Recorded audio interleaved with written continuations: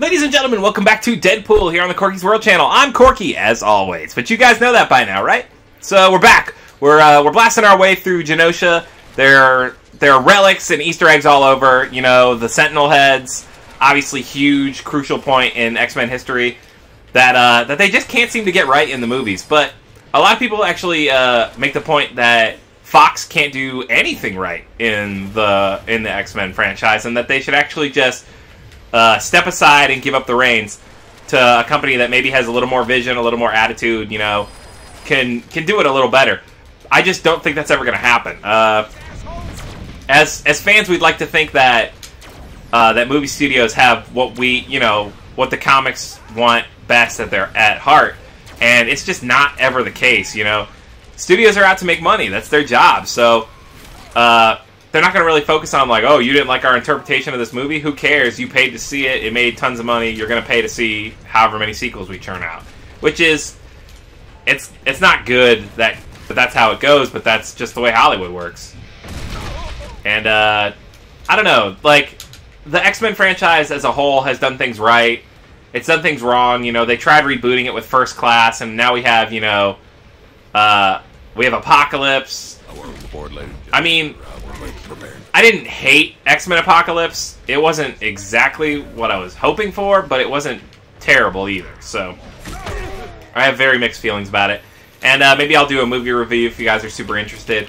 I'll rewatch it again, you know, because if you're going to do a movie review, I think you should always watch it at least twice. And, you know, that's not how most people do. You know, like 95% of people who do movie reviews don't do it that way. And it's a shame because I feel like watching a movie a second time can really change your opinion on something that might have really, you know, thrown you off, really left a bad taste in your mouth the first time. Like, for instance, the first time I saw Guardians, I was like, oh, this is great. It's going to be awesome, you know. And then I was totally blown away. And then I watched it a second time and was blown away again for a whole, like, multiple different reasons, you know, like things that I didn't notice the first time because I was just too enthralled by what was happening on screen to actually take in the little Easter eggs, sidebars, stuff like that. It's why I feel you should watch movies twice before putting out an official statement on how you feel. Nope, that's not what I wanted to do. There we go. Moving on. And welcome back, guys. Sorry to start the episode in such like a crazy serious-ish fashion. But like I was saying, you know, X-Men, X2, which was called what? United We Stand, right? And then X3, The Last Stand. We're just, you know, they're not bad movies. They're just not good as far as like being a comic interpretation goes. Like, they stuck true to the path they were taking. It's not like they were like, we made this first one super serious. I mean, and granted, the movies do get a little cheesier as they go on. Like, 3, it felt they were just trying to shove as many comic book characters and references in as they could, which I believe ultimately led to the downfall of it. But, you know, the first one was kind of serious, and then 2 loosened up a bit, and then 3 was just almost to the point of goofy while still trying to appeal to that darker side of comic book fans.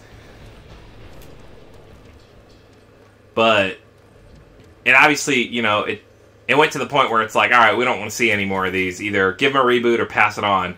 And like I said, either in the last episode or I've already said, you know, and I just don't remember because I'm talking so fast, but Fox is not going to just pass it on, you know, like, they're going to grip that thing and milk it until it's dead, and until it's, like, finally, like, all right, we're losing money at this point, they're never going to stop making X-Men movies. Like, I think... Find a way to get to the surface. All right, there we go. I think the next X-Men movie is going to be set in the 90s. So we've had 70s, which was First Class, which First Class was the reboot, and I love it. You know, it's great. First Class did a wonderful job, in my opinion. It took a lot of risks, and I feel like they paid off. You know, on my first date with a fangirl, we got so accustomed to Ian McKellen and Patrick Stewart as as Magneto and Professor Xavier, that just the thought of not being them was just like, oh, what are you guys thinking? You know, you're terrible. You're ruining this franchise. And you can't keep actors the same thing forever, especially when they're at the age of Sir Ian McKellen and Patrick Stewart, you know? They're both 60, 70 plus, and the thought that they can always be these characters is just ludicrous. And, you know, in some ways Fox saw that, and you know, maybe not even Fox, but the directors themselves, the director-writer themselves was like, hey, you know, maybe it's time to pass the buck. And I think they did an excellent job with James McAvoy and Michael Fassbender. They are incredible in those roles, and the cast they're building around them is just getting more and more impressive. You know, I want to say his name is Evan Peters. This guy is fast. Try using lock on. Okay, press and hold.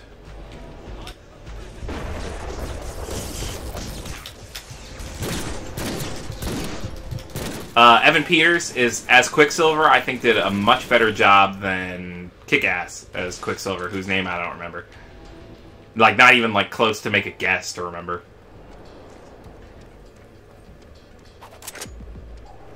Evan Peters from all of the American Horror Stories. He was in...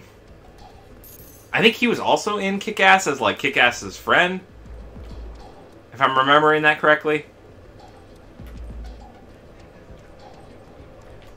That thing doesn't look like it takes VHS. Let's see if we can find something to put in here. Put in. Something like this. This looks important.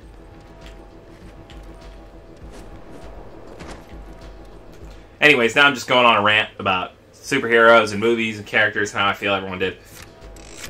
Hey, aren't you gonna make a joke about us putting our thing in that thing? That's too easy.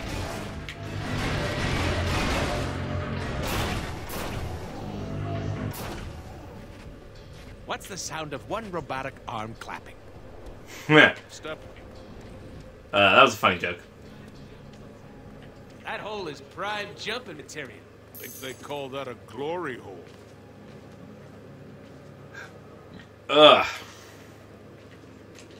Anyways, that's just how I feel. Everyone's entitled to their opinion. So that's what makes America great. And mine is, you know, I really like I really enjoy First Class. Bam! What was after First Class? It was First Class. You must be getting closer to Fangirl. You smell the perfume too? And It smells better, to be honest. Apocalypse was the one that just came out. So what's the one in the middle?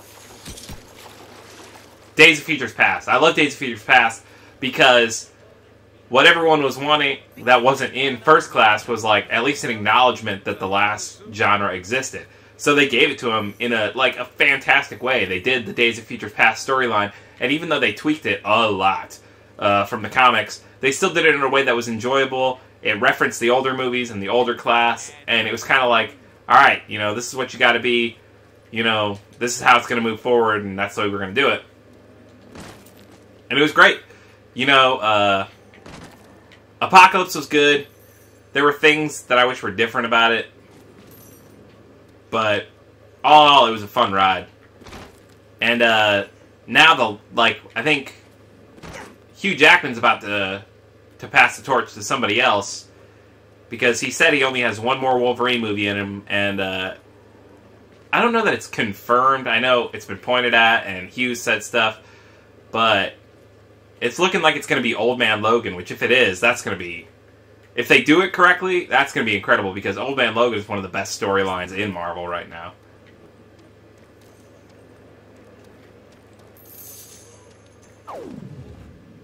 Lo behold, number one fangirl is hot! So we're going to squeeze. I'd ask what that was about, but I don't want to know. Time is short. We need to get you to Magneto's old citadel across the island. Stupid fantasy! Don't worry, we'll land a real girl someday. This is our game, after all. Wade, are you listening? Don't even bother with that security tower. Sinister is up there, broadcasting his... Whoa, hold up. Mr. Sinister is up there? As in the S-hole who killed that other A-hole who was my contract? One side, Summers. I got me some business to finish. Damn it, Wade, stop! We don't have time to mess with the security. And that's where we're going to wrap up the episode, guys. So thanks so much for tuning in. Thanks for liking, commenting, and subscribing if you did. Leave me a comment down below and let me know what you think about the X-Men franchise. I'm really interested to know Here we go again. if you guys thought they should have stuck to the older crew, or if you think the new crew's better and they should just leave the past behind them. Just let me know your feelings. I would love to hear them. So guys, as always, be good to yourself, be good to each other, and me and Deadpool will see you in the next episode. Later days, guys!